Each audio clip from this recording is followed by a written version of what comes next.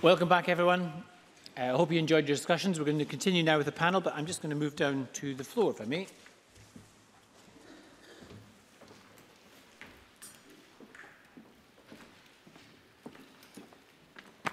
There we are. A lot easier to do from here. Thanks very much. I hope you enjoyed your sessions and you got a lot out of that.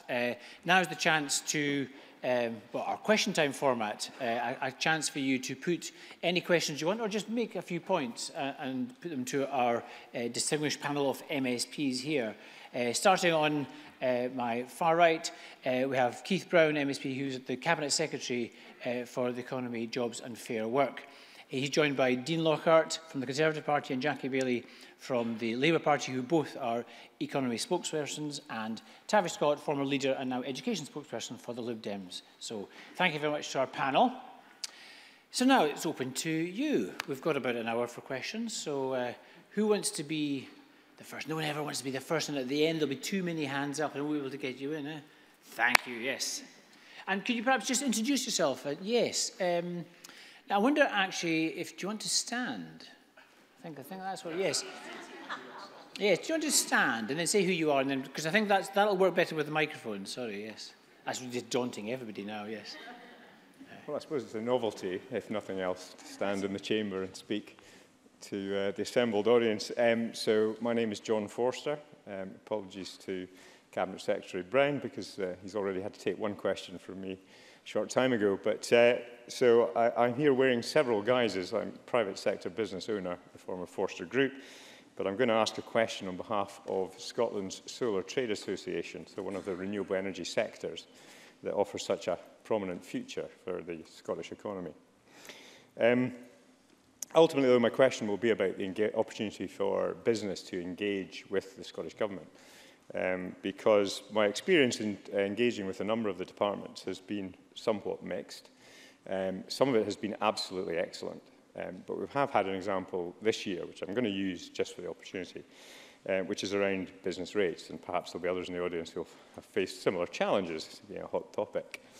We've engaged considerably over the various consultations, plans and strategies around energy, climate change, energy efficiency, etc., that have been being carried out this year, and if you're underway towards programmes and policies that they will become.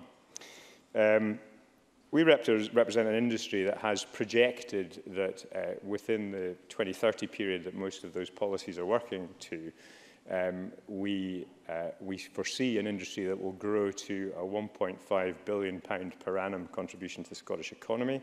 We will grow from a little over 1,000 jobs, so unfortunately due to recent cuts in the last couple of years. We will grow to, we reckon, in excess of 10,000 jobs, which will be a decent contribution in jobs terms.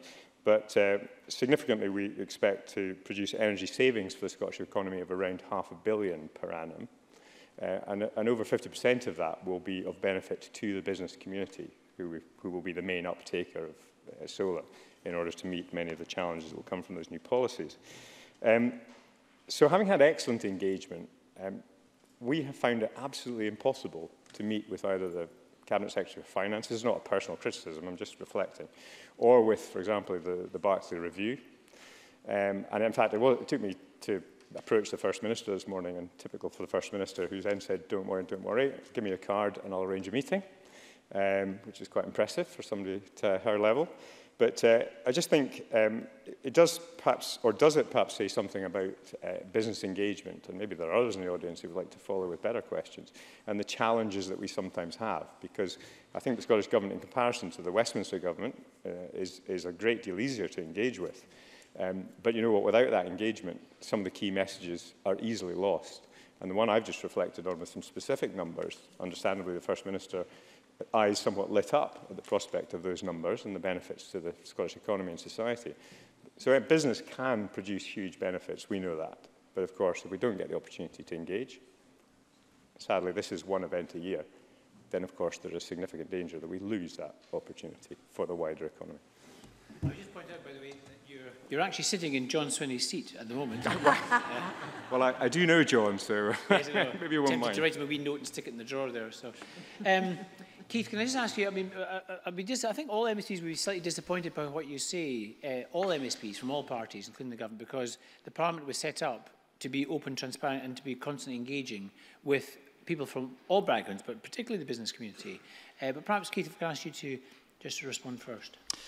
Just first of all, on the point about the seat that you're sitting in, I've twice been challenged by Ian Wood today, and I now see that he's sitting in my seat, so I don't know what the nature of those challenges were, but congratulations, Ian, well done. I think I would want to say that I speak for all the parts of government where you've had a good experience, and Derek Mackay will have to speak for finance. I would say that at the time that you're probably trying to engage with him, and I don't know all the details of having done that, he was probably under quite a lot of pressure. But nevertheless, the fact that the First Minister has said that she'll make sure that that meeting takes place, I think is the right way to deal with it. And again, I'm happy to be involved.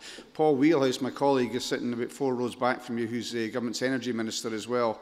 Both he and I made representations on behalf of your sector in terms of the rates situation. There was a particular case to be made for that there. And I entirely agree with you in terms of the potential for job creation in the sector. I think we would say we've been pretty miffed about recent last few years' changes to the support structures in terms of renewables generally from the UK, and we're trying to get a more level playing field, and rates will be part of that scenario. So we should respond. I think just it gives me the chance to say more generally on business engagement, which is a fundamental point that you're raising. I think a number of the large organisations which are represented here, the Scottish Government asks a lot of them, and the Parliament will also do, MSPs will also do so, to be involved in different forums. And I think we have to continually strive to make sure that we acknowledge that they have limited resource to engage. And we also have limited resource to engage, so we've got to make sure it's most effective.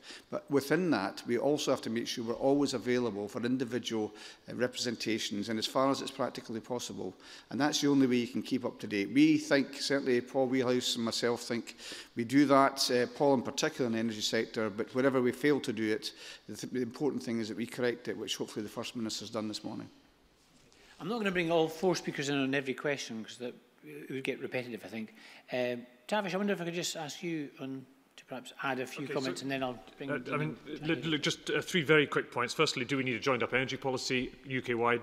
Yes, we darn well do. So I support Keith's aspiration to achieve that in conjunction with the UK government. Secondly, on business rates, not just your sector, but numbers are still pretty worried about what's going on. We had a meeting in here Tuesday night, I think, of a cross-party group on fishing, and a fish processor from Peterhead explained that his business rates were 40% more expensive than his competitor in Grimsby, head-to-head competition across the other side of the border. So I know our own government here are aware of those arguments, but I still think there's an awful lot to do. For some of us, Barclay didn't go far enough, but that's different. And thirdly, on the presiding officer's point, yeah, I share that concern that you don't find our Parliament accessible. To be honest, if you need to get to Keith and his colleagues, the best way, if I may be so bold, and Keith's not thanking me for saying this, is knock on their constituency door. When I was a minister, and Jackie had the same, I had 3 businesses one day, couldn't get through my civil servants, flew to Shetland and walked into my constituency office. And so there are ways to get to all of us, but I genuinely believe Keith and his colleagues, people across politics, are generally better by being as available as they can be, and we don't try and hide from anyone, no matter how strong their views are or how critical you are of something we may be saying. Okay, I'm just going to bring Carolyn Curry. Yes, do you want to stand up, Carolyn? Okay, thanks. I'm Carolyn Curry. I'm from Women's Enterprise Scotland.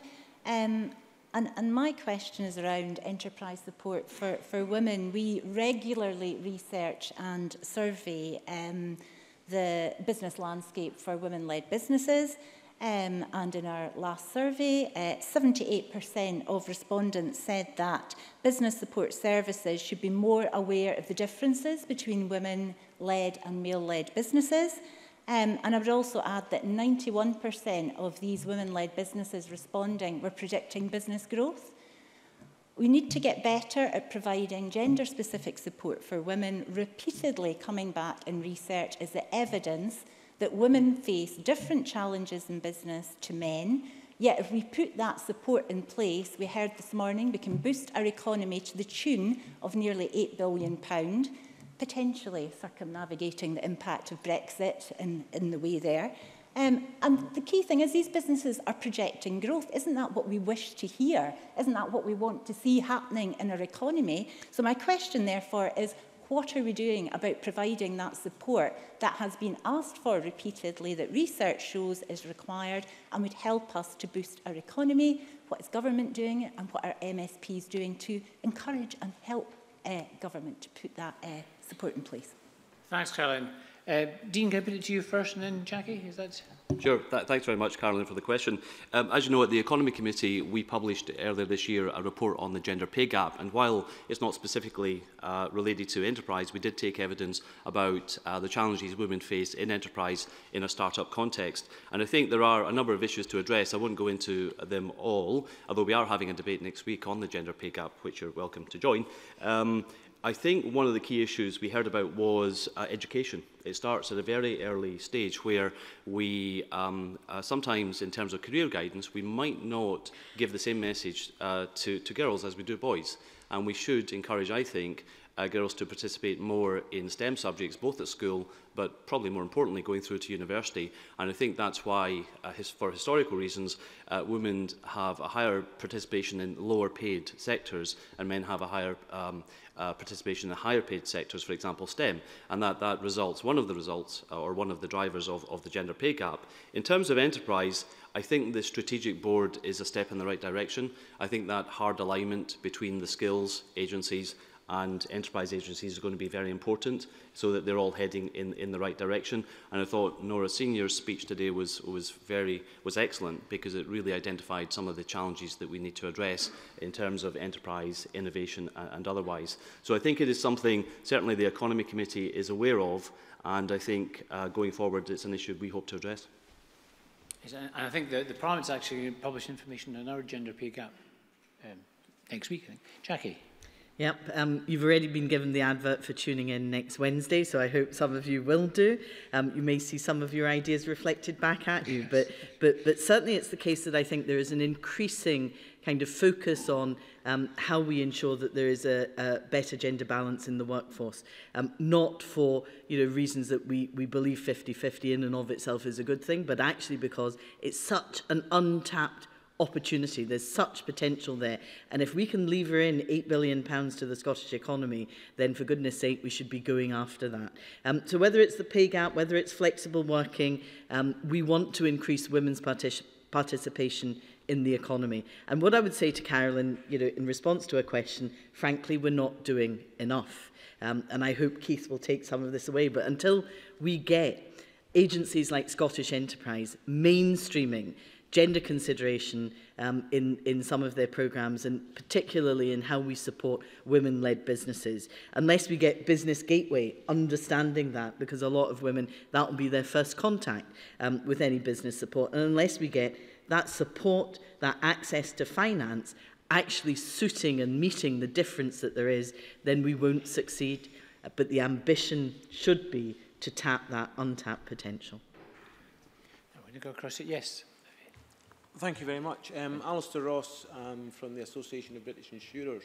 I think there's been a lot of interesting discussions today. I think we've all learned quite a bit. I would make an observation, though, that I think the conversations tend to default towards manufacturing. Now, that's for very understandable reasons, because we've got a lot of scope to improve in terms of manufacturing in Scotland. However, it does risk overlooking the fact that I think around about 3/4 of the Scottish economy is services. Now, whether that's in areas like retail or in tourism, or in business services. I mean, to give you an example, my own sector in insurance.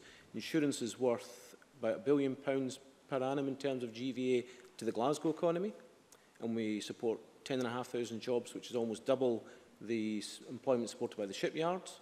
But Glasgow is always, I think, going to be synonymous with heavy industry and ships, as opposed to insurance. But it just poses some questions in my mind. I mean, the First Minister mentioned earlier Glasgow is the European capital for satellite manufacture, which is great. Insurance in Glasgow actually supports more jobs and contributes more to the economy than the entire Scottish Space Agency. So I'd just like to get an idea from the panel. What priority do you put on the service sector when we've heard so much about manufacturing this morning? Keith, can I come back to you and you start with this round?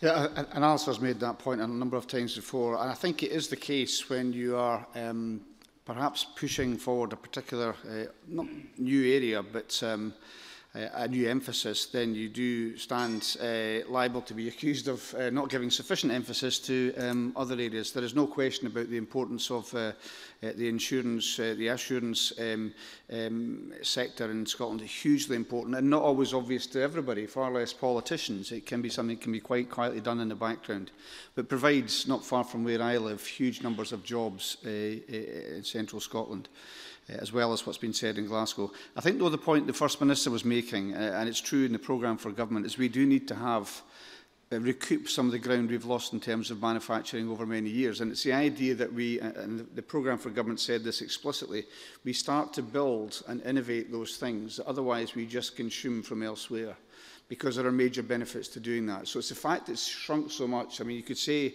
of course, it's great the service sector and financial sector has grown as much as it has done, but we're looking at what we have to do to try and grow the manufacturing sector, not at the expense of the service sector. We want both to prosper. But I think if it's a corrective from Alistair to say that we shouldn't forget and should continually remind people of the importance of the financial sector more generally and the insurance sector, certainly we are well seized of that. But just now, I think there is quite rightly a big focus, and partly emphasised by Brexit and the threat that Brexit represents on manufacturing. There's a big opportunity there. The truth is we should look for opportunities in all sectors, and how we can protect and promote the insurance sector has got to be part of that. So I take on board the point. I think, Tavish, you wanted to add a brief comment. Just to say, Alistair, and you won't thank me for this, but politicians like bright, exciting new things like space. And therefore, whoever the First Minister of the day is at this time is bound to seize on something like that, particularly if she represents Glasgow constituency. It's not a criticism, it's just how it is.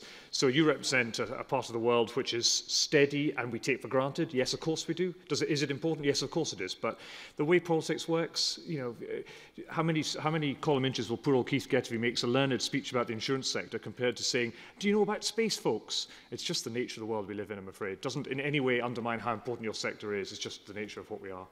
And Dean, you wanted to add? Oh, and Jackie went in as well, though. Sure. Alistair makes a very good point. I mean, the financial sector alone is 10% of the economy, 180,000 jobs, 90,000 direct and indirect.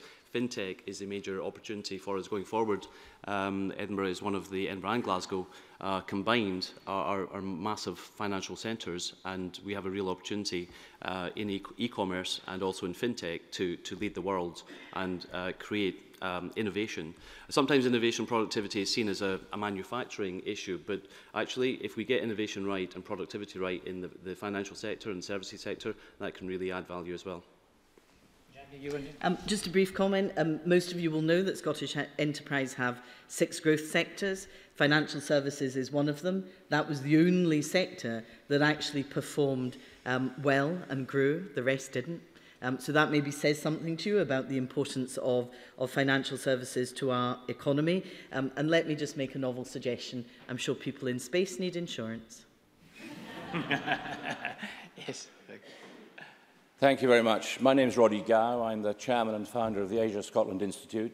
David Birrell, our director, is next to me. Our mission is to educate and inspire tomorrow's leaders in Scotland and to get them to re-engage with Asia. And I want to just ask a question of the panel about engagement with the international markets. The population of Scotland is the same as that of Singapore, more or less. The Singaporean economy has grown incredibly. And my question is, what are we doing to help companies, many of which are represented in this chamber, to engage with those markets? And I have a very real concern about what seemed to me to be a great idea called the Global Scots. And as I travel around the world in the United States, where I live when I'm not in Asia, I meet Global Scots who make it very clear to me that they do not feel that they are properly engaged with and they don't have a chance to do some of the things that they signed up for. So my question is, to help Scottish companies get into these markets, can we overhaul the Global Scot concept? Can we refresh it? And can we change the terms on which they are engaged to do business? Thank you. Thank you, Roddy. I think, Jackie, do you want to start off on that? I'd love to start off on that. I was born and brought up in Hong Kong. I have to say I was not conscious of any Scottish global network at that point. But you know, let me say to you, my brother took his degree in engineering at Strathclyde University. He now is head of design and head of product design at Panasonic in California. Okay? He never once gets asked or used to do anything. So our Global Scot network may exist. We're not using them, and they want to be used. And therefore, I think a refresh of that, moving us away from the days of Donald Trump being one of our famous Global Scots, to actually people who have real connections with Scotland that are prepared to work with us. You know, when I think of Scottish diaspora, we are in every part of the world and have been for hundreds upon hundreds of years, and yet we don't exploit that. So I couldn't agree with you more. And Dean, I think you wanted to add a comment as well. Yeah, thank you. This is something I could talk all day about. I spent 15 years in Asia, so and like Donald Trump, I'm a global Scot as well, but that's where the similarities end, hopefully. I'm steady. I left myself open there, I know. Look, I think, Roddy, you make a very good point. There is a huge network of Scots or friends of Scots, including actually alumni of Scottish universities who go back to wherever their homeland is, and they've got a very close affinity to Scotland. We're not tapping that network. And our exports to China are less than 1% of our exports. Exports to India, likewise, less than 1%. We need to see these opportunities. We need to grow our exports to those markets and tap into that diaspora network. I think, without getting into the technicalities, the Global Scot network is a closed network. I think what we should be looking at is a more open, vibrant and dynamic network that basically connects our Scottish diaspora to companies here in Scotland who are looking to access the markets. Okay.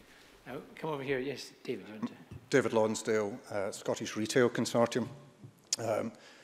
Earlier, the presiding officer, in fact, in his remarks at the beginning of the day, talked about some of the pressures affecting consumers in the economy at the moment. And obviously, with the budget coming up, and I think there's been a promise of a discussion paper about income tax and the political parties coming together to discuss that. I wonder to what extent the pressures on consumers that the presiding officer talked about and also the needs of the economy and the viewpoint of business will be reflected in those kind of decisions over the next few months. Any volunteers to take that particular question? No. Keith. And this is a point that David's made a number of times, how closely related to the success of the Scottish retail sector is the pound in people's pockets, I think, is the spending power. And I have made a number of comments in response, not least of which is, if you could have people paying the living wage, then the living wage is paid to people who do not, even at living wage standards, get a huge wage. They're not going to salt it away in a bank account, and they'll spend it, by and large, buying things which the retail sector is selling to them because they have to do that. So, to me, the living wage makes economic sense. But David's also made the point about tax. If tax is increased at all, that can reduce the amount of spending power. I would also say that we have seen over a number of years now wage restraint and suppression of wages, which is also limiting the spending power of people, especially in some of the public sector areas. So we want to look, the First Minister's also said that we will look to lift the public sector pay cap, which in its own will actually increase the amount of spending power against for some of the people who are finding it most difficult in society. So, of course, there are difficult decisions to make, and David's quite right to say that the government has said that we will want to consult on income tax proposals. There are a range of views in the Parliament here. Across this panel, you'll find a different range of views. And, of course, it's possible to say, you could actually say that it can increase economic activity in the very way that David suggests. If you do things like lift the wage cap, it can increase the spending power in the economy. So these are difficult decisions, and we're going to have to face them when we have the budget. And what I think is quite rightly being done is, let's say, not just within the Parliament, the different political parties, but across Scotland, people want to contribute to that debate and tell us what their views in terms of tax and public spending are. So there's a number of hands going up now, but so briefly, Jackie and then Tavish. We have a number of powers now in relation to taxation. I think it would be entirely appropriate for the Parliament to consider them. I agree with Keith's comments about the living wage and lifting the pay cap, because we know that that spend predominantly is local and it goes back into the economy. But we do face a choice with taxation. And Keith may or may not confirm this, but my understanding is there's maybe a 600 million gap in this year's budget. It's quite a substantial amount of money to take out, particularly if some areas are protected and others aren't. So whilst the Fraser of Allender Institute is forecasting a 3% reduction in budget, for unprotected areas it could be as much as 10 to 12%. Those are choices we face. I don't want to see any further reduction in the amount of money we spend, for example, on education. I think one of the biggest economic development drivers is investing in your people and investing in the skills and knowledge of your people. If we resile from that, then what are we condemning the economy to in a decade's time? So these are really difficult choices. I think it's appropriate to talk about taxation, but I also think we need to be careful and understand how the fiscal framework operates, because the fiscal framework does mean that, you know, if you start raising taxes, there may well be consequences for Barnet, and we need to just understand that and do this sensibly, but obviously do it in dialogue with you guys as well. 2 points, David. The first is a pretty simple one. Most MSP's mailbags at the moment reflect health, health and health again. We had a debate in here just the other night where one of our colleagues who represents Edinburgh pointed out the lack of GPs here in the capital city of Scotland, and I could take you home to the islands I live in and show you the same. So Jackie's absolutely right about education, but the stress and pressure in the health sector is considerable. No help in the context of your question about consumers, but if it's about confidence, then the mailbag we're getting, or the email bag inbox we're getting these days, I think reflects that, and that's, I think, where a lot of the discussion will be around the changing taxation, yay or nay. Second point is, if there's one thing I do hope the Scottish Government will do this time, it's to try and move us back towards three-year budgeting. Across the public sector and indeed in terms of business support, the certainty around funding for our enterprise agencies, for other organisations that are key to work that you all do. We have chopped and changed, and it's no one's fault. It's the way in which the political cycle and the financial cycle has worked in the UK now over a number of years. But when there was more stability over a three-year period, it seemed to me that we could make slightly longer-term decisions. And the thing that pulls politics back all the time is the lack of an ability to take longer-term decisions. So three-year budgeting from the Finance Secretary allows organisations to take better longer-term decisions, which is the way it needs to go. Okay. And just behind you. Hello, Jackie Brereton from GrowBiz in Perthshire. This morning, Gordon Lyndhurst mentioned in his talk that one of the recommendations of a recent Economy Committee report was to make care a sector.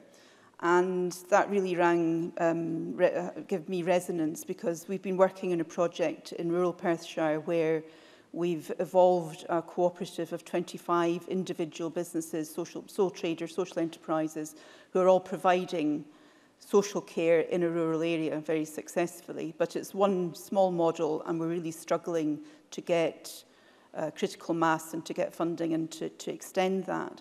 But social care is often seen just as a challenge, just as a problem.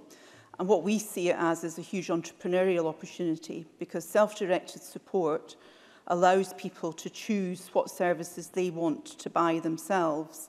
And the evidence in Highland Perthshire is that they exactly do that. So it's not just about buying care, it's about buying somebody who can take them out in an afternoon or provide specific support around therapies or whatever. So there's huge economic opportunities for small businesses in the area, particularly for female-owned businesses.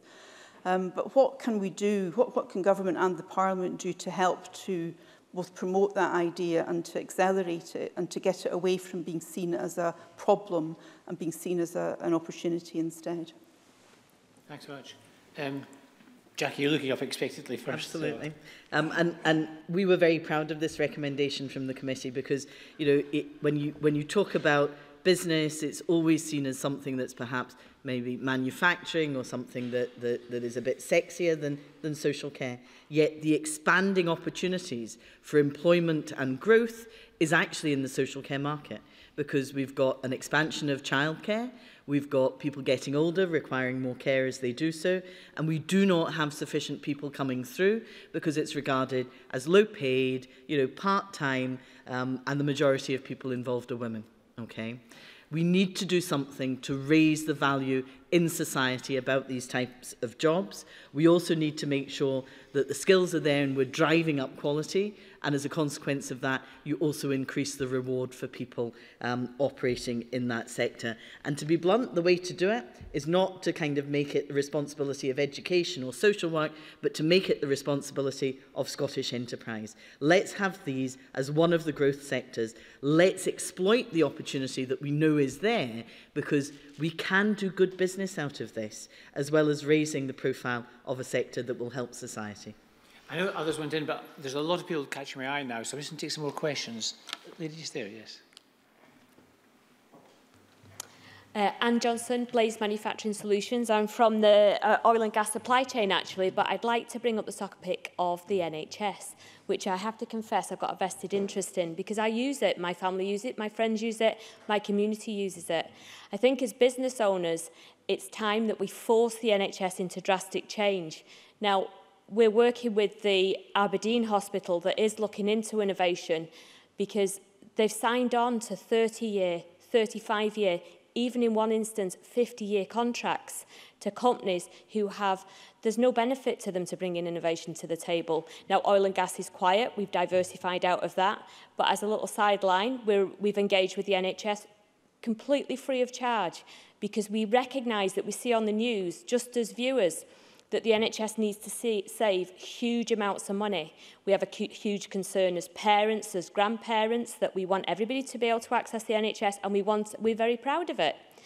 My question is, when we met with the NHS and we talked about the new innovation that's available and all the things they're doing that they don't need to do anymore, and they're just being ripped off on a monthly basis, a yearly basis, a decade basis, their hands are tied by central procurement. Is there something that can be done? I don't know if it's even within this room that anybody can comment on, but I urge you, this is radical times. There's a lot of companies that will genuinely help the NHS out, will maybe do it on a cost-plus basis. You know, let's stop the global companies ripping off the NHS. They don't have the vested interest. They're not even in the UK. How about some local content as well? Maybe that could be a theme. Dean, do you mind if I bring you in this one, and then we'll get some more questions as well? Sure. It's a great question, actually. It raises so many issues. Let me just touch on one of them. I think innovation in the public sector is going to be critical, because demographic changes, we know about the demographic changes, there is a limited budget. So we really do need to achieve more with that budget in terms of the outputs. I think the discussion politically can focus on the inputs, it can focus on the budget and how much the budget is increasing, but there comes a time where the transmission mechanism actually might not work. So for every extra pound you spend, you're not getting additional output. And I think so there is a discussion to be had in terms of budget, levels of spending, innovation, but I also think ultimately we're looking at public sector reform to make sure that we have a system in place that for every pound we spend on it, we're actually getting an incremental output. So I think it's part of a wider discussion that I think this chamber and the government really need to have a look at. Just ask this lady here, yes. Hi, my name's Lindsay Millen. I'm from Close the Gap. We work on women's labour market participation, and we support the recommendations of the Economy, Jobs and Fair Work Committee that care should be made a key sector, and also that the government should implement a gender pay gap strategy that aligns to the labour market strategy. It's really great to hear women's labour market equality and the pay gap being such a focus of the debate and content of the day. Women's inequality in the labour market is a drag on economic growth, both at a macro level and at an individual business level. Businesses that take action to address the causes of the pay gap are more productive, more innovative and more profitable. However, all too often, action to tackle gender inequality is framed as a cost to employers. So what I want to know is what more the Parliament and Government can do to encourage employers to see this differently and to see that the cost is not in taking the action, but in not taking the action. Very good. Keith, Cabinet Secretary, do you want to respond first? I think very good points, and I'd watched some of the discussion at the Economy Committee and also a subsequent discussion which the Parliament's Equalities and Human Rights Committee had on this issue as well. And I think part of my answer would be in relation to something I said before. If you take the point about gender pay gap, first of all, it's predominantly the case that women are in lower paid jobs. There is a gap there, very obviously. If you then start to try and do as much as you can in relation to living wage, it's not the answer to all. But if you start to pull people up to a wage that can actually live on, then you start to address some of those issues. And that's also reflected in our push to try and have inclusive growth. And that, it's a nice phrase, and actually it was pretty unusual when the Scottish Government first came up with it. Mark Carney, the Governor of the Bank of England, told me that when he started going to G8 and G20 meetings, there was only two countries that mentioned it. One was President Obama, and I forget the second one. It's much more accepted now, but what it actually means is, the very point that was made before, if you're not making sure that everybody shares in growth, and if in particular the largest section of your population, which is women, are not sharing in that growth, then you're not realising your true economic potential.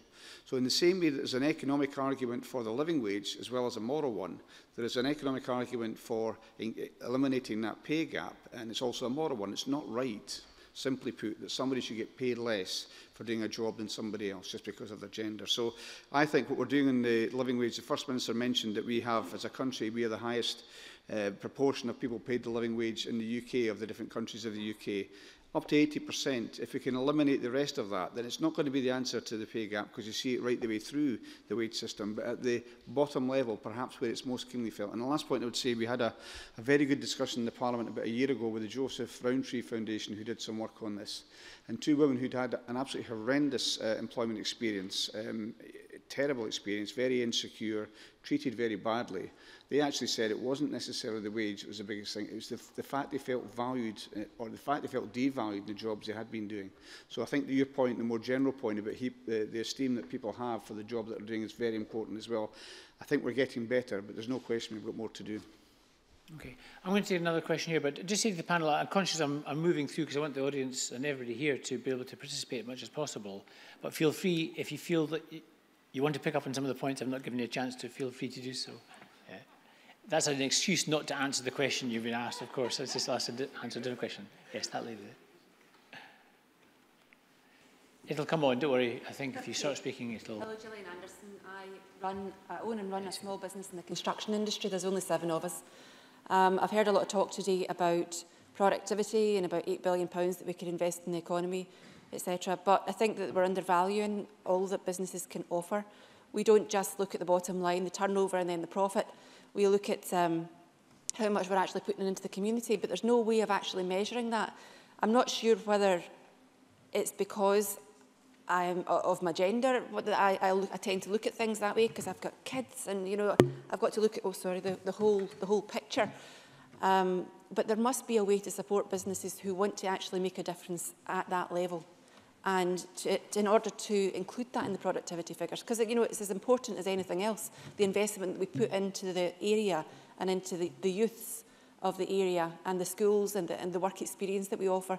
How can we help companies to achieve similar goals, and how can we value that in the same way as the pounds at the end of the day? Indeed. Tavish, why don't you first go? Linda's and two Lindas actually together under one headline, which is Sir Ian Wood's Developing Scotland's Young Workforce, because it struck me that one of the key reports that's been produced in Devolution was that report, because for 2 reasons. Firstly, it recognised what needs to happen to encourage and enable schools to be much more linked to colleges and to business, so that we valued the vocational route into life as much as we valued and had traditionally valued the academic route into life. Secondly, it said, for example, in Shetland, that we need more women doing engineering. There's a big shortage of engineers at home. We need more girls coming out of the Anderson High School and doing the learning partnership through our system into the workplace, and it's been really effective in that. And it has also worked on care as well, because we identified very early on, in the same way that the audience today has identified, that care is a big challenge in terms of workforce planning. We wanted to make sure it wasn't just about old people, it's also about people of all ages and the care that's needed, and how to attract both boys and girls, men and women into that area. So again, we did it at a younger age, and we did it because of the Developing Scotland's Young Workforce programme. And that's the company point. The businesses that we've got involved in that get a lot out of that. They put a lot in for sure.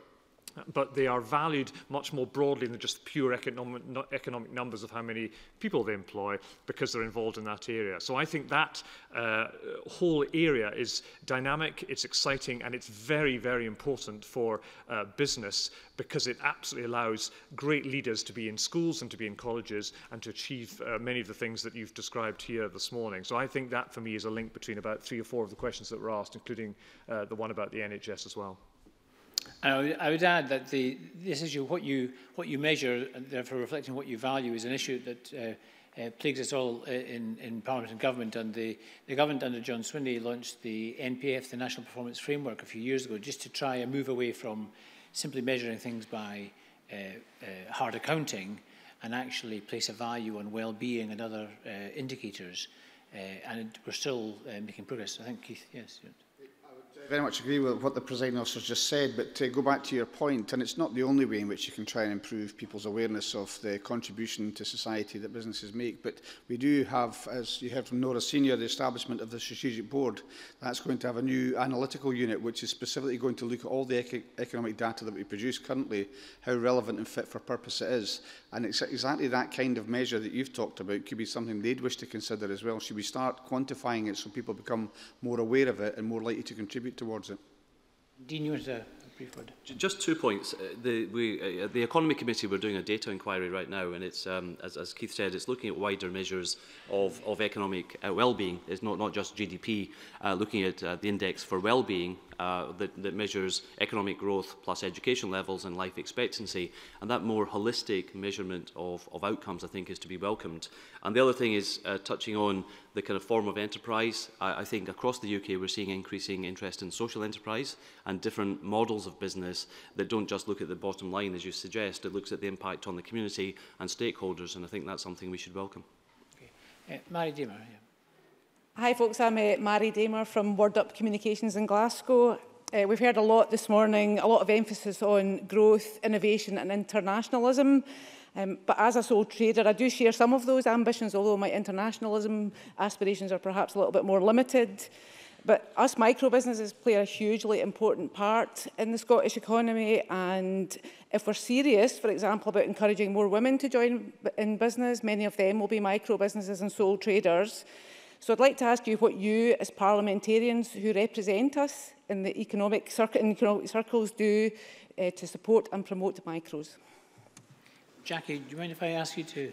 Not at all. And I absolutely get that micro-businesses are important in my constituency. That's where the area of growth is.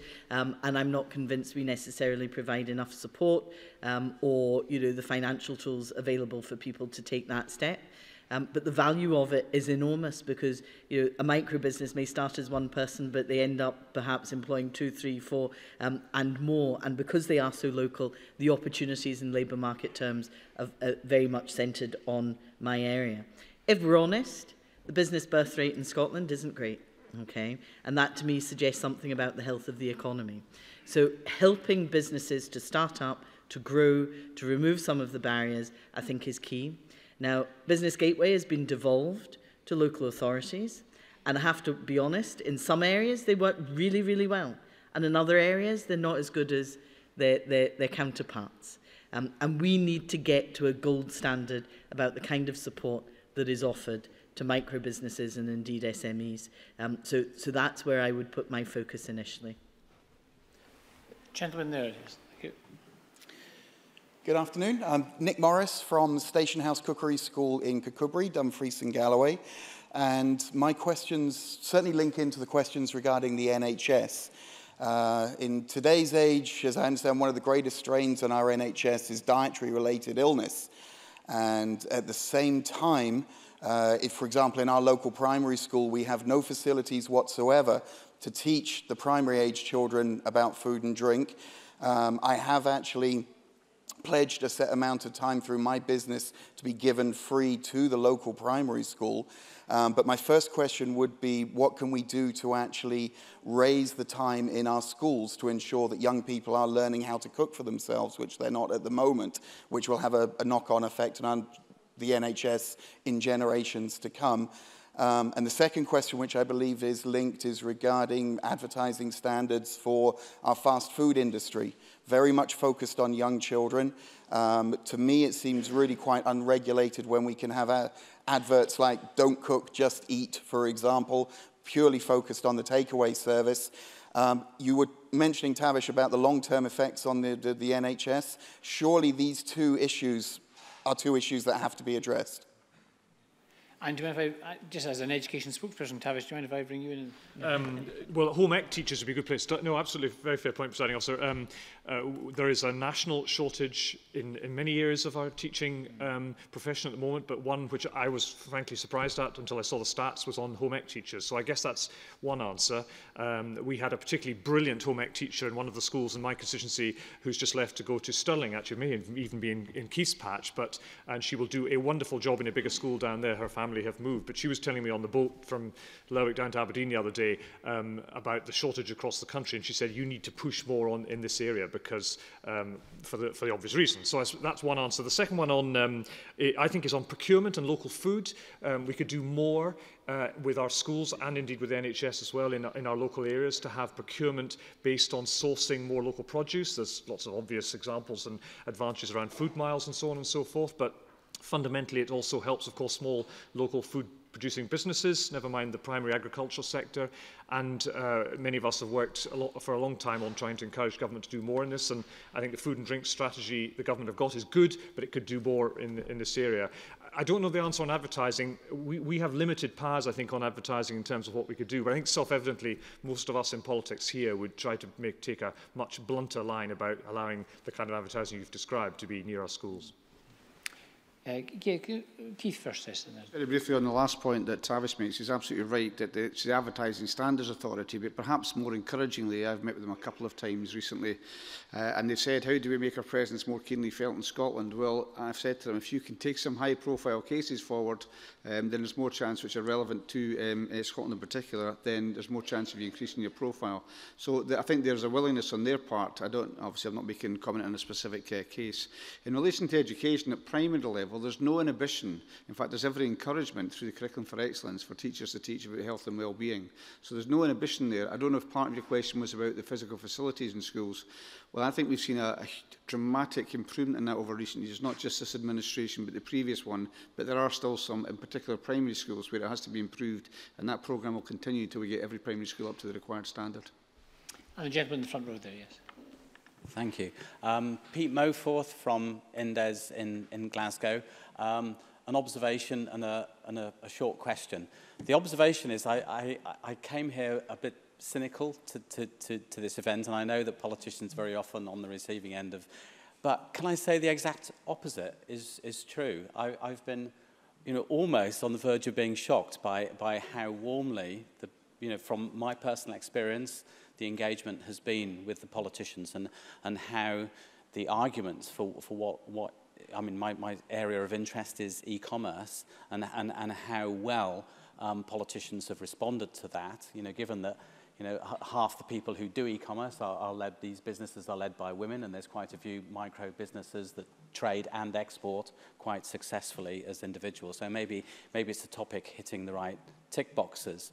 But I guess, and even when the First Minister has spoken so positively about the subject during her talk earlier, my question is, how warm and confident should I be that what has transpired today is actually going to happen?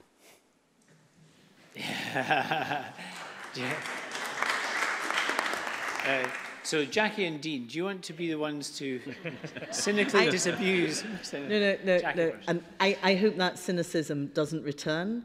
But, we are very good at talking about things. We are less good at implementing them. And that's where I think the partnership with business is so critically important. I like the fact that Scotland is a small place. I like the fact that we can engage with each other. I hope pick the phone up to each other and complain as well as praise. But actually where we sometimes fall down is our aspiration is not matched by our delivery. And we need you as partners in that. Because sometimes, the machinery of government moves slowly. And that's not a deliberate thing. It's the way it is. And we need to get to be a little bit more, well, less cautious, less risk adverse. Let's try things, let's do them. Because I think the benefit of it being a small place and us knowing everybody is self-evident. So don't be too disappointed or cynical. But what I would say to you is there are plenty of opportunities to engage with MSPs, to engage with the Economy Committee or other committees, to engage with government. You know, ministers are accessible. And if they're not, you can come through us and we shout at them in the chamber. There's lots of opportunities for you. So I wouldn't be cynical. And Dean? It's a great question. I think your optimism is well-founded. I think there is, Scotland's got tremendous potential. World-class universities, world-class cities, world-class workforce. We really need to work together to realise that potential. On digital and broadband, the discussion can be about cables and cabinets, but I think more importantly, we need a digital strategy, a strategy to maximise on the opportunities available for e-commerce, and I think that's where business comes in, because you guys will understand the opportunities, you'll understand what you need, and that's the dialogue we need back from you to educate us as to what you need to make to take advantage of those opportunities. The other thing I would say is that this place is not short of policy. You know, there's lots of policy announcements from all parties. I think what really needs to, the focus should be on implementation. I think that's where things have fallen down, and there's old business saying, you know, it's all very well having a first-class strategy, but unless you implement it, you know, it's not worth the paper it's written on. So I think there's a growing consensus around focusing on implementing policy, and for that to be a real focus going forward. Yes, and just to add to that, rather than cynicism, if I could use the word frustration, because it's a frustration that's shared by politicians too, in the sense that quite often we debate issues at length, and it takes repetition over many years, often, just for the public to even recognise that we're talking about a subject, and then for that behavioural change. Projects, we're in here, there's a number of MSPs who have been here for a number of years. I won't embarrass them by saying how long, and we are debating issues now, which we've debated 5 years ago and 10 years ago, but change is incremental sometimes, so it's not that we're ignoring you, it's that sometimes change is difficult, that's all. Now I'm going to bring, Sareen wants to ask a question, a really difficult question, I think, and it's also, I'm just conscious of the time. Keith, I'm going to ask you to speak shortly, but I would ask the rest of the panel, if I may, just to think about concluding remarks as well as responding to Sareen's question. Sareen. Sorry, just a quick word on the relevance of the economic performance and employment in terms of spending priorities. Completely agree that health and education, not just politically, but de facto, are incredibly important. But we absolutely must have some real focus in the medium term on improving our economic performance and improving our GDP.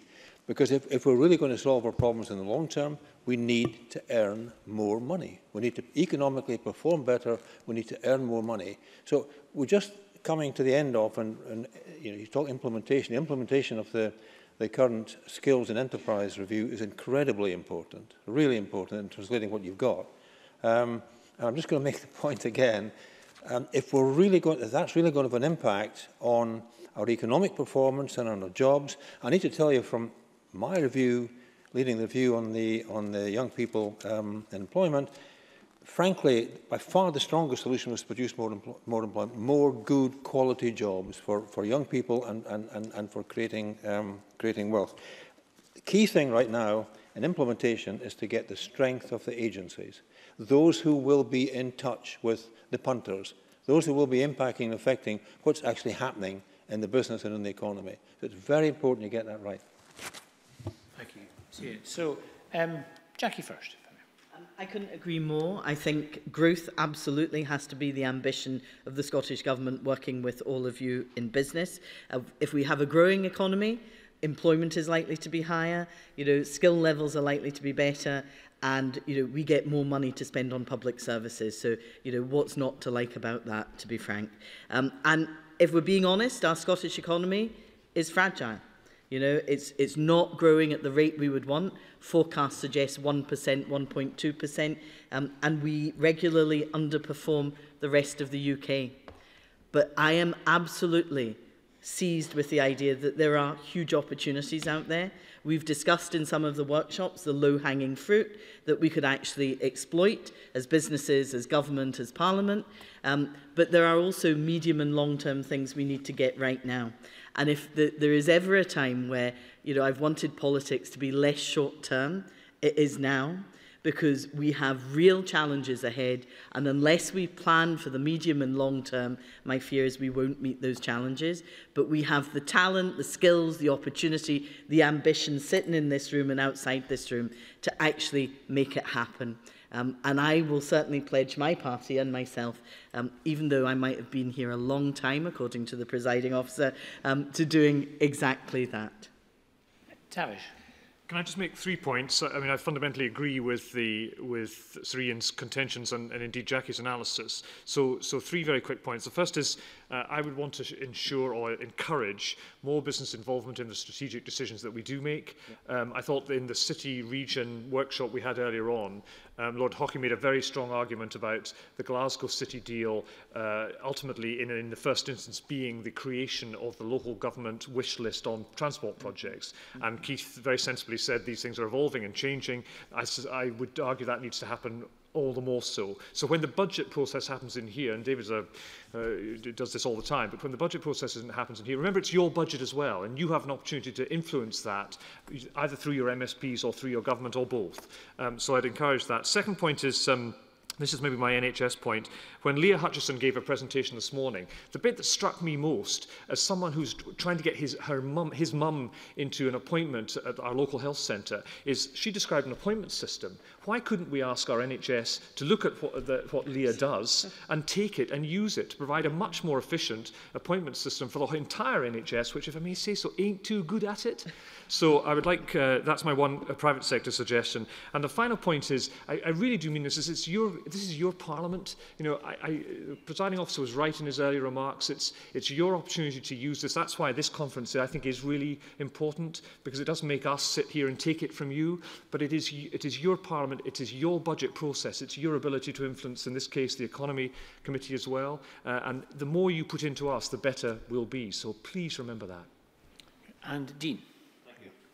Look, I've got a simple view in life. We all want better services, a better Scotland. To do that, we need to grow the pie. It's not about dividing up the pie. It's about growing the pie. And the private sector is critical to that. We need to expand the private sector in Scotland. There was an excellent Audit Scotland report last year that made this point precisely. Now, to do that, we need policies that encourage global innovation to come to Scotland, high-paid jobs to come to Scotland, and we're about to embark on a debate on taxation. We face a new reality. Scotland is in tax competition with the rest of the UK, as well as the rest of the world. And I think to create those high-paid jobs, to attract the global innovators of the world to come to Scotland, making Scotland the highest tax-paid taxpayer of the United Kingdom is not the answer. A nice controversial note to end on there, but we're actually going to give, I'm going to give Keith the last word, but before I do, can I ask you all to thank our panel for answering all our questions as openly as they have done.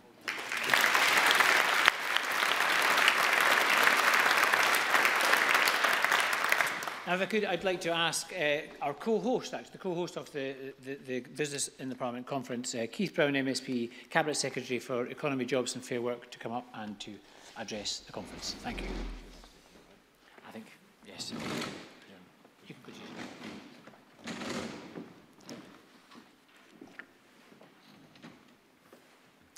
Thank you very much, Presiding Officer, and also, in case I forget, can I also thank previous speakers, the First Minister, Leah Hutchison, Nora Senior, for their reflections earlier on. The point that Tavish Scott's just made is, I think, a very important one, and it's very easy at this point to drive it home that this is your Parliament. You're sitting in the chamber of the Scottish Parliament. And when I was first elected 10 years ago, like most MSPs, you bring groups into the chamber, and one day I came in and there was the then presiding officer, Alec Ferguson, who turned round to the group that I brought in from my constituency and said, "Welcome to your Parliament." So it's a very important point, I think, that Tavish is making, and it's driven home by the fact that you're sitting in these seats. And also, again, as Tavish is saying, it is your budget as well. It's your money we're going to be spending. So please get in touch and let us know what your views on that are. And I think that underlines the importance of this event. It's one of a number of direct links that the Scottish Parliament and the Scottish Government has with the business community. And perhaps the most refreshing part for me today is hearing there was no cynicism on the Tory benches. So I was very appreciative of that. Just kidding, Dean, it's just a joke. But to hear that view expressed where somebody feels they've got a great deal out of today and is now looking to see how we follow that through is a challenge. Of course, it's a challenge to the government, but it's also a challenge to all the MSPs that are here as well. We have to try and live up to that. And what would be useful to know exactly what are those expectations? What are the things that you've heard today that you expect to see delivery on? And I have to say, both for MSPs and the government, most people in most workshops will have heard contradictory things. So there's no way that we can achieve everything that everybody asks for, but it is important that we can demonstrate the effectiveness, the efficacy of this event. And I know the presiding officer himself has undertaken a review of this event. I think today I understand that the figures are up on 2 years ago, and most people I've spoken to have found it to be a positive experience, but we have to build on that and make sure it stays relevant.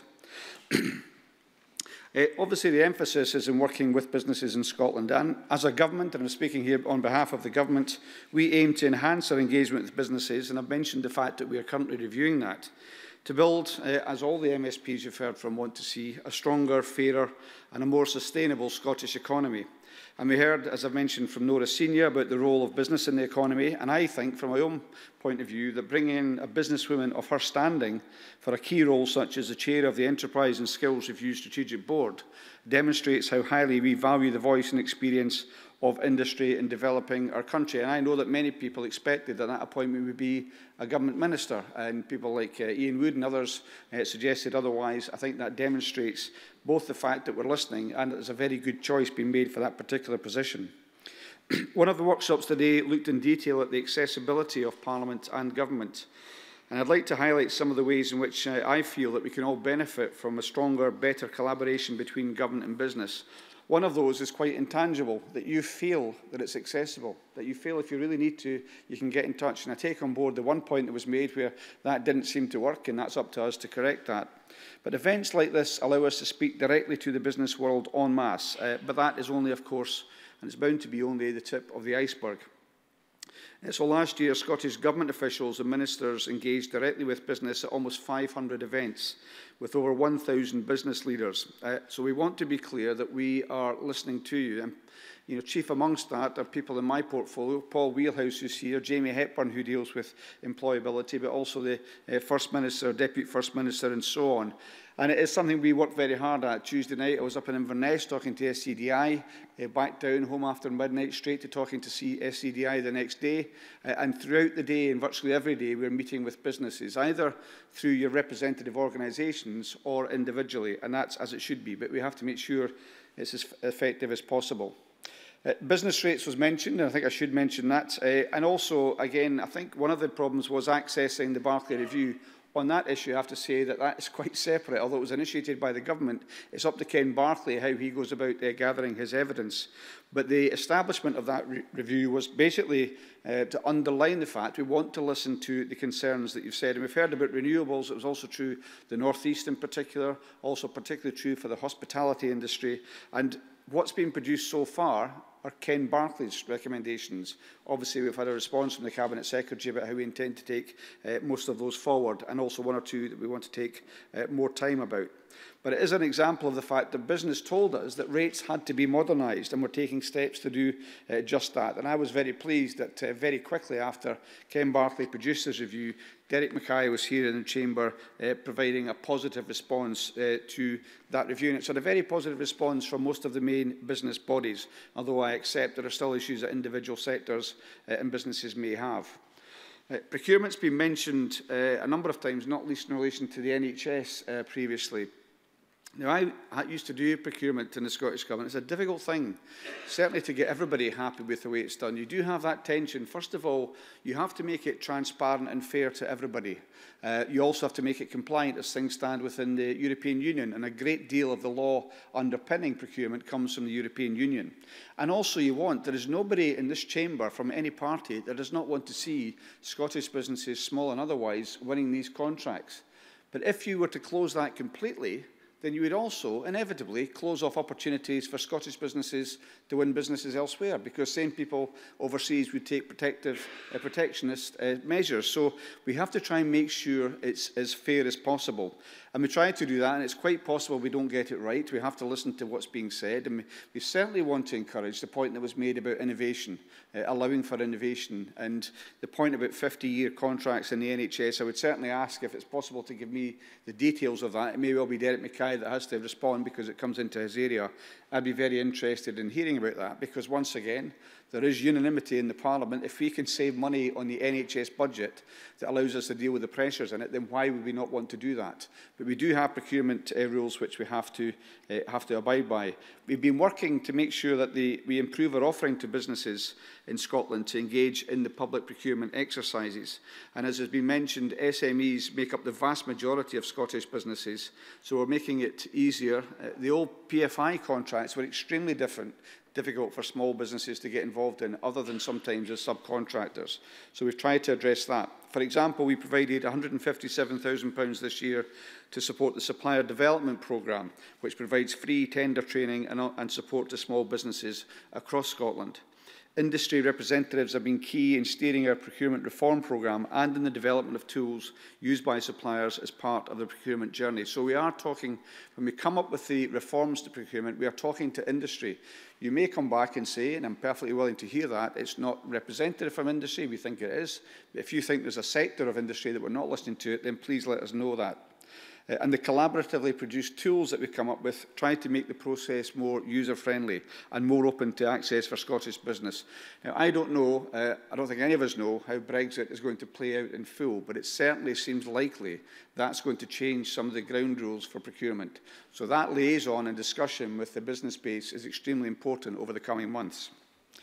The workshop that I was involved in was on city deals, and of course, again, as Willie Haughey mentioned, there are real procurement opportunities for SMEs and others in the city deals, and of course we have covered 4 of the cities, still 3 more with 2 city deals to do, and beyond that potentially growth deals in other parts of Scotland. So these each represent major procurement opportunities for the SME sector in Scotland, and the regional partnerships which deliver the city and region deals bring together local authorities. Local authorities, like us, they want to see local businesses thrive.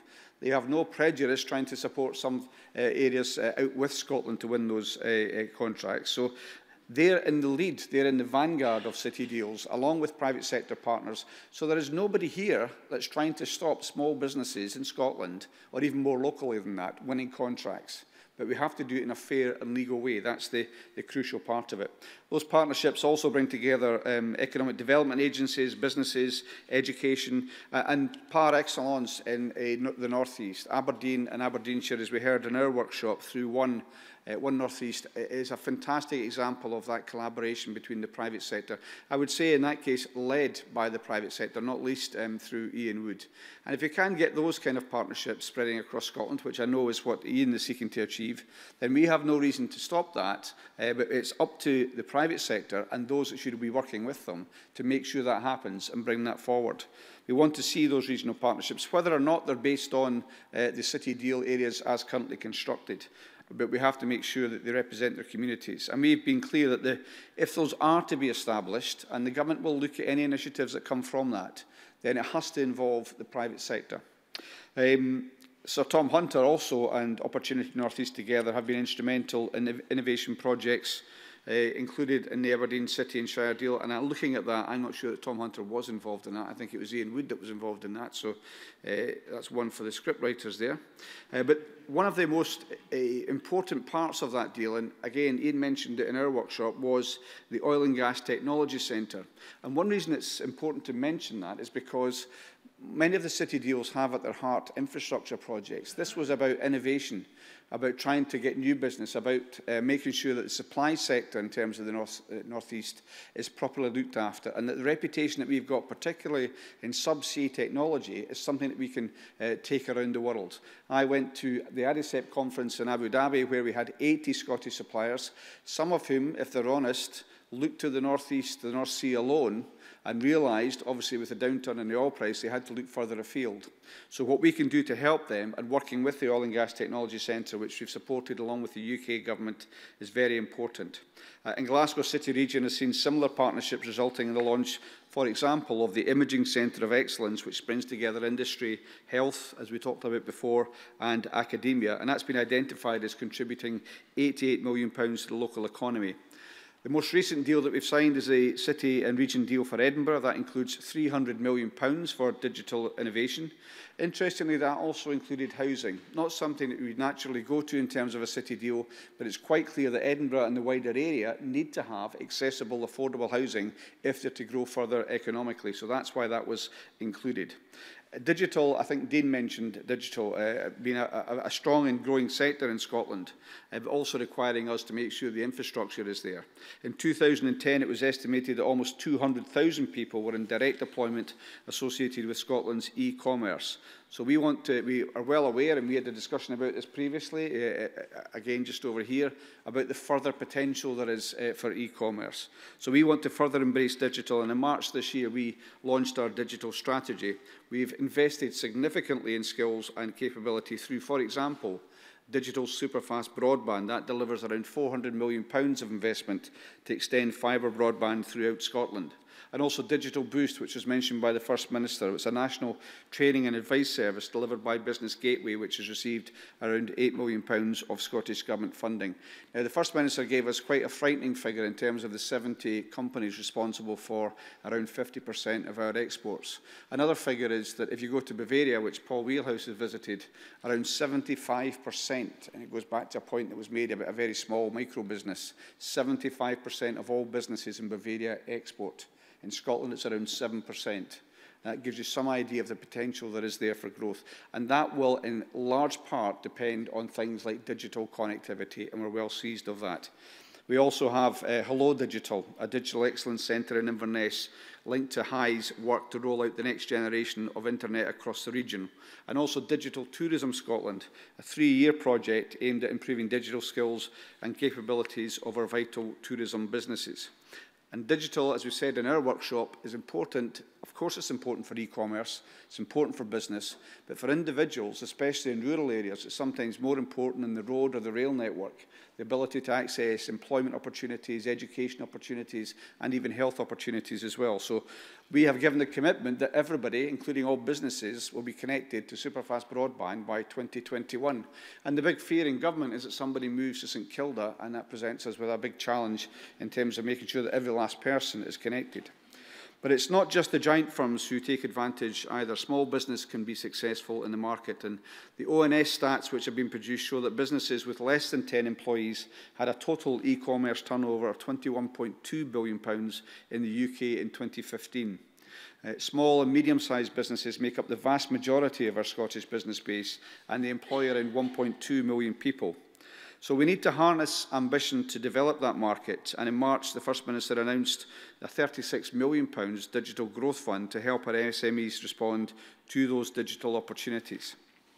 Now, I mentioned international, the First Minister mentioned exports as well. There are clear indicators that we have in terms of success for our economic strategies, such as in exporting. Since 2009, and this kind of contradicts what I've just said about the number of companies involved in exporting, but since 2007, and despite the global financial crisis, Scottish exports have increased by 41%.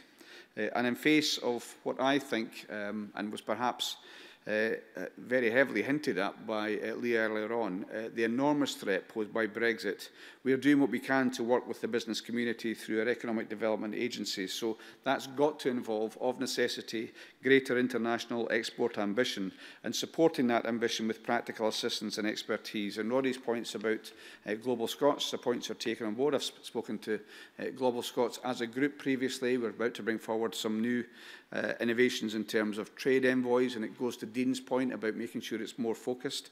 So those things have been taken on board. It's well known that exporting, I think the First Minister made this point, is linked to productivity. If you're exporting, it tends to be the case you're exporting into a more productive and competitive economy in many cases. That in turn puts the pressure on you to be more productive here. One of the big challenges that the UK has got, and Scotland had an even bigger challenge than the UK, although we've substantially closed that gap, but we're still well behind the French and the Germans, and we have to further close that. So exporting and productivity have improved, but we have a way to go to make sure that we're in that top quartile of the OECD.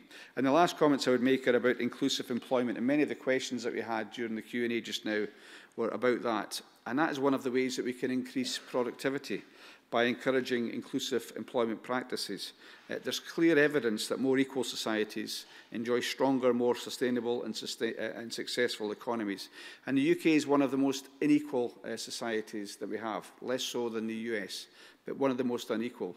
And if you have a proportion of people, if it's women, if it's people sometimes with disabilities who are excluded from that economy, that growth, then you're not achieving your full potential. That's a simple point. So even if, and I don't know anybody who doesn't accept the moral argument for making sure that everyone gets a fair share of growth, even if you don't accept that and you're looking at simply on economic grounds, we're not making the best use of the resources that we have.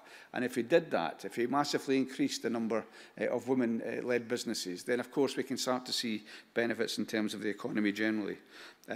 We've been supporting that aim of inclusive growth through the Business Pledge, approaching now the 400th signatory. We're over 900 Scots-based living wage accredited employers, around 80% of the population. But they're not just about doing the right thing, it's about beneficial business outcomes, such as improved recruitment. For many businesses here, especially small businesses, you'll be well aware of the cost and the time that goes into recruitment and retention of staff, especially when you're sitting with around below 4% unemployment just now. Paying a living wage, recognising the value of your employees is good business for keeping your own people, the people that you've invested in within the business. So that success, I think, is to be celebrated, and that's in the context of acknowledging that we are on a journey and that we've got a great deal to do to create an economy that is inclusive of place and inclusive of people. And through that Fair Work agenda, which is part of my portfolio, we're committed to reducing the employment gap. People with disabilities through the new delivery plan of Fairer Scotland for Disabled People. And one of the toughest things for any government, this or previous governments, to deal effectively with, but something we're determined to do. People from minority ethnic groups, again we have an action plan being published next month. And we've mentioned women through investing, for example, in the Trade Union Fair Work and Modernisation Fund, as well as a family-friendly Working Scotland and Close the Gap initiatives, which you've heard about. All of that contributes towards developing an economy which thrives on inclusive growth, with the mutually reinforcing objectives also of increasing competitiveness and also tackling inequality. Now, at the root of this, I think, is something I mentioned earlier on. We are an innovative, business-minded nation with, I think, a government that's working hard to support sustainable, inclusive economic growth. And we're making progress, and the government can do so much. But as came out in our workshop, one of the things is very intangible. It's about that idea of entrepreneurs going out and winning business. And I apologise for those that have heard me say this at the workshop, but in my constituency we have this thing, Johnny Walker's original book, where he's listed the recipe and the ingredients for producing his first batch of whisky. And if you go back to that time in Scotland, the way that people went out and won business, of course there were issues with language, maybe tariffs, and sometimes much more brutal impediments to business in the past as well. But they went out and did it and didn't feel they had to wait for permission from government. They went out and won that business themselves. And I think that idea, and the idea you don't need permission from a development agency, a council, or the government, you can go out and do these things, and you'll be supported in them, is a very intangible thing to have, but it's absolutely essential to a successful economy. And the other point, as it happens in the US, if you do try something and you don't manage to be successful, the idea that society doesn't pile in and condemn you forevermore, we've got to start encouraging that. That was part of what the First Minister said. We can't do it in isolation. We do have to have the feedback from this event and others, also the expertise and support of businesses who can tell us what we have to do to achieve that, and also to help us with some bold programmes to create that world-class inclusive economy. So the government, and I know the Parliament, through the presiding officer, will continue to seek engagement with business and continue to listen. The focus that we have, though, on inclusive growth, which I think is shared across all the parties in the Parliament, aims to create a Scotland where we have the opportunity where you can thrive no matter where in Scotland you live or what your gender is or what your background is, and where businesses can flourish and grow as part of that inclusive, fair and prosperous, innovative country. And again, and I hate to name check him again, but Dean, my Conservative opponent, is exactly right. If we can increase the pie, then the issues that have been raised about health and education are easier to deal with. We all have a vested interest in increasing that pie, the growth in the economy in Scotland. And if this event helps us do that, then it has to be a worthwhile thing. Thank you very much.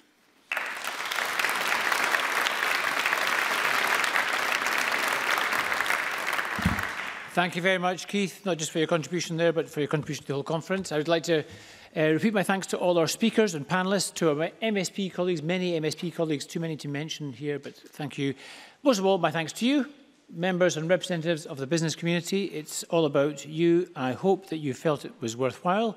I hope you're not frustrated. I hope you do believe you were listened to and that you have made a difference. I certainly would like to express my appreciation for the benefit of your insights and experience. And can I wish you all a safe journey home.